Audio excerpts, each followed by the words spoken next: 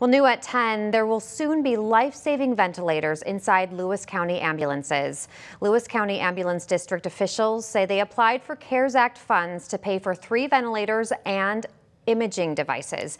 They say they plan to have everything they need and to start training on the devices by the end of the month. The ventilators are especially needed now that they deal with so many COVID-19 patients. If possible, it's very important. You problem is you have to intubate them or you have to put them on a CPAP. So, I mean, they've got to be pretty bad off, but it will help. It just helps them breathe. It makes it easier for them.